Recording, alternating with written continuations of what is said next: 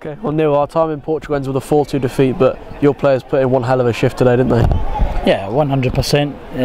As I said to them in dressing room, nobody ever likes losing football matches. That's part of the development as well. But as I've also said since I came to the club, there's a way to lose, and the way we went about the game plan was incredible. You know, first half was absolutely sensational. We totally controlled the game against a top team who's played in Champions League and Europa League. And I couldn't be happier with the group. We had some unbelievable passage of play and some big moments to score. And then, and there are only 2 times that they probably entered their half in the first half from wide areas. They delivered with that quality that they have, and obviously got ahead. But the response again from Gustav with a great finish was first class. And listen, the first half was a real template. It was an amazing performance.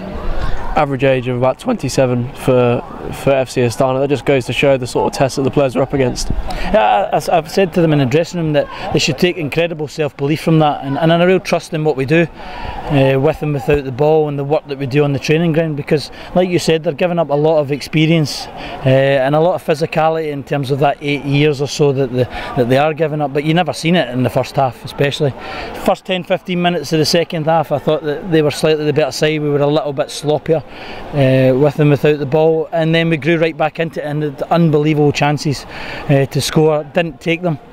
And as I said, from 18-yard box to 18-yard box, we were a credit to ourselves today, and the boys should be really proud of that effort. It's just the fine moments in both 18-yard boxes where that little bit of quality they have told. I just wanted to pick out Gustav Mongers' performance. Another goal for him. He just doesn't stop running, does he? Yeah, well, at half time, you know, they changed 11 players for 11.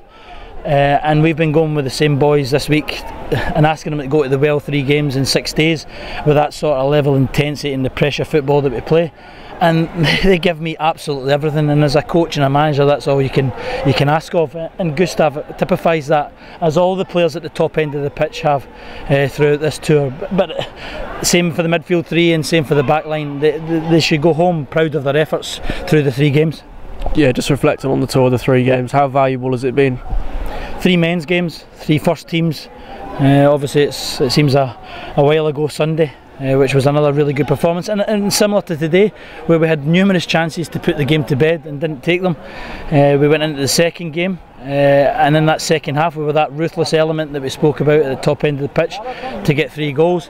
And today, as I said, I was thrilled at times watching the team perform. And we now look ahead to Wingate and Finchley on Tuesday, another game, another tough test against another men's team.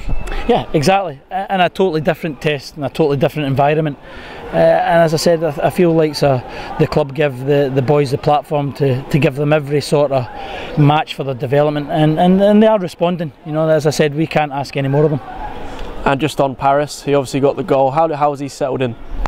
Well, I think that's the culture that we create at the football club, that he settles in quite quickly. You know, the boys are a terrific bunch of boys, and I think that the goal that he scored at the end was a top drawer finish, and it was a pleasing way as the referee blew his whistle to end the tour, because I think the boys deserved a lot more from the game than they got today.